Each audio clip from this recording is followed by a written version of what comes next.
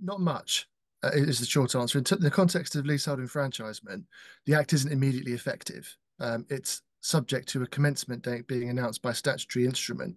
The current indication given by government in the House of Lords in April was that the commencement date was likely to be around late 2025 or early 2026. So although the changes have made it onto the statute book, they're not yet effective. So there was a proposal to either completely remove or to cap existing ground rents in current leases. That didn't make it through the wash-up at the end of Parliament. There is a limited cap on ground rents as part of a lease extension to relative to the capital value of the landlord's interest, but that's not really a cap on ground rent in the way that most people would understand it. Ground rents might be addressed by the new government after July. Both main political parties, Labour and Conservative, have included in their manifestos a proposal for rent reform, but neither have yet indicated any detailed proposals for what it is that they're going to do. There are some really positive changes for leaseholders. The right to extend your lease is now to a lease of 990 years. That applies to both flats and houses. Previously, the right to an extended lease was limited to the remaining current term plus an additional 90 years for flats or plus an additional 50 years for houses. Both can now be extended to a total of 990 years. Conveyancing for short and medium term leaseholds has become a bit simpler. The government have removed, or when the Act is effective, it will remove the 2-year qualification, 2-year ownership qualification for flats. So you won't have had to have owned a flat for 2 years before you're able to extend it. They've also removed the 1-year waiting period between services of notices.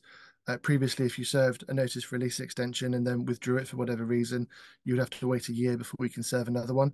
Now you can serve another one, or when the Act is effective, you'll be able to serve another one almost immediately afterwards. That would allow tenants to take advantage of fluctuations in market conditions. A tenant would serve a notice on, for argument's sake, the 1st of June. And let's say the market trended downwards so that the lease extension premium would be less. They'd be able to withdraw that first notice and reserve it in, say, December, assuming they haven't completed their lease, and take advantage of that downturn in the market in terms of calculation of the premium. The big change is what's often called the abolition of marriage value, that they're not abolishing it, they're simply not making it payable by the tenant. That will have a significant effect on leases, extension of leases below 80 years, but that's subject to what the government do about deferment and capitalisation rates, which isn't yet clear.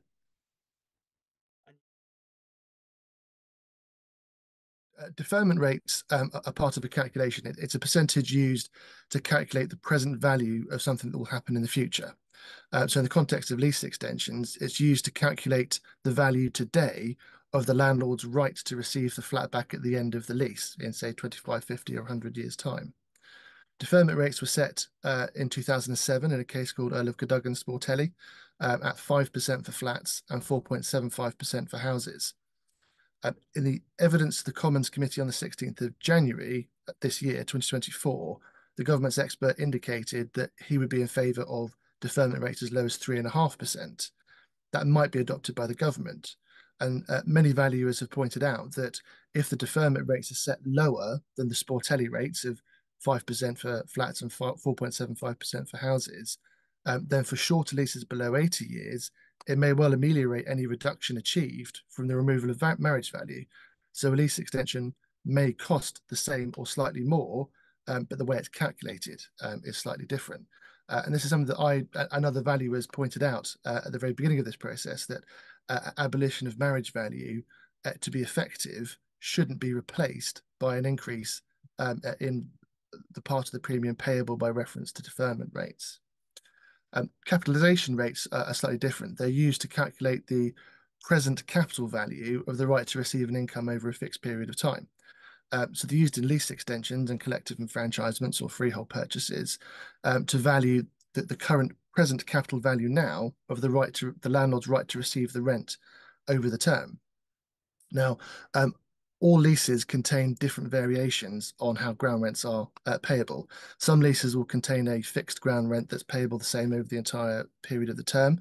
Some leases will include capitalization, ground rents that increase by set periods. So £200 for the first 50 years, £250 for the next 50 years, or something like that. Sometimes they're dynamic and reviewable by reference to RPI, or the capital value of the freehold, or something else. And it's going to be very difficult, I think, for the government to prescribe one rate that applies to all of those circumstances, all in one go. Changes that are on the statute book that once made effective will have a big difference, and make collective enfranchisement a lot simpler. The first is that they've increased the non-residential restriction from 25% to 50%. Now, currently, you couldn't collectively enfranchise a building if 25% of more than 25% of the square footage was non-residential. That's going up to 50%. Now, that will make many more buildings eligible for collective enfranchisement that aren't eligible for collective enfranchisement currently. The other big change is that the tenants exercising the right to buy their freehold are only required to buy out intermediate head leases to the extent that they are reversionary to participating tenants. They're not required to buy out parts of the head lease that relate to non-participating tenants.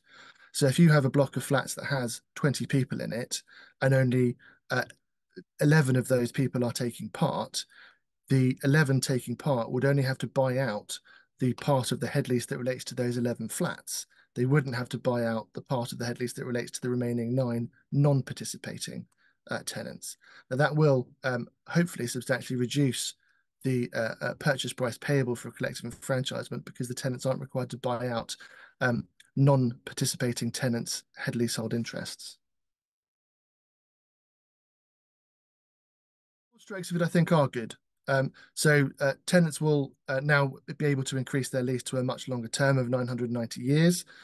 In the context of lease extensions, conveyancing will become a bit simpler.